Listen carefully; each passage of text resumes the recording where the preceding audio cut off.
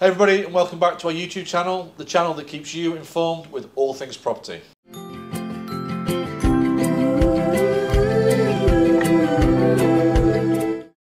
I find it strange that many agents work in an area in which they don't live. If you go back in time, maybe 30, 40 years, it was all about localism. So there would be a butcher, a baker, and there'd also be a property person. It would be word of mouth. That person would be the trusted local expert to sell, to let, or to do all property related activities. In these changing times, I'm sensing a new reversion to localism. And I really believe that if you're a property agent and you want to grow your business, you need to start looking closer to home.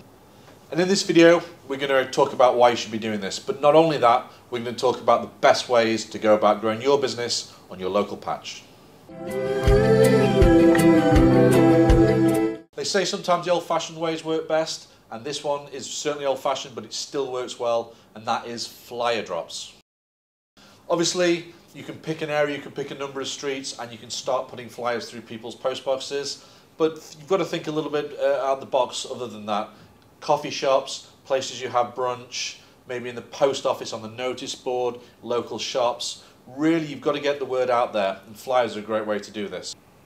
The important things to remember when designing the flyer are make sure they stand out, make sure your face is on it, and make sure, most importantly of all, it says that you are in the local area. You probably live just down the street from this person, and you want to tell them that you're in the local area, you have a wide range of services you can offer, and you can look after their property for them.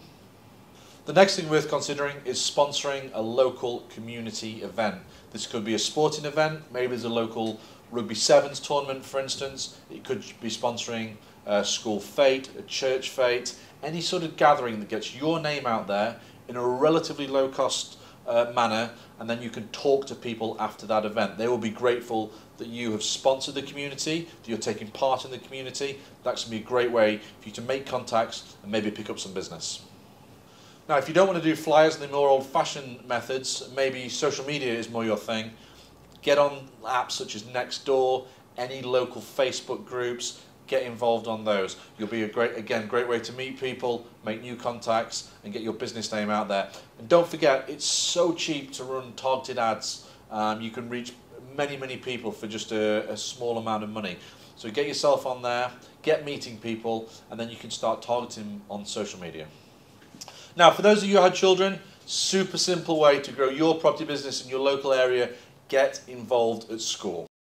It's a well-known fact that as kids grow older, they grow bigger, people have more children, and people always have to move house. And at school is going to be an amazing way to meet people who have changing requirements, changing property needs. So whether it's PTA meetings, after-school sports clubs, events, Christmas plays, get involved with school, meet other parents, go for coffee mornings with other parents, and get involved, because this is going to be a great way. You'll find out what is going on in people's lives, why their requirements are changing, why they may need more space, why they have to sell, why they have to move.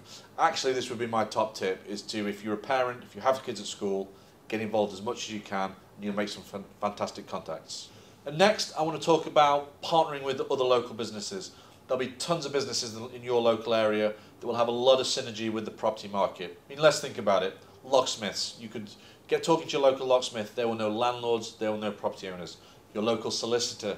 You can partner up and you can do a deal whereby maybe you get a lead on fresh probates in the area. And then there's electricians and tradespeople in general.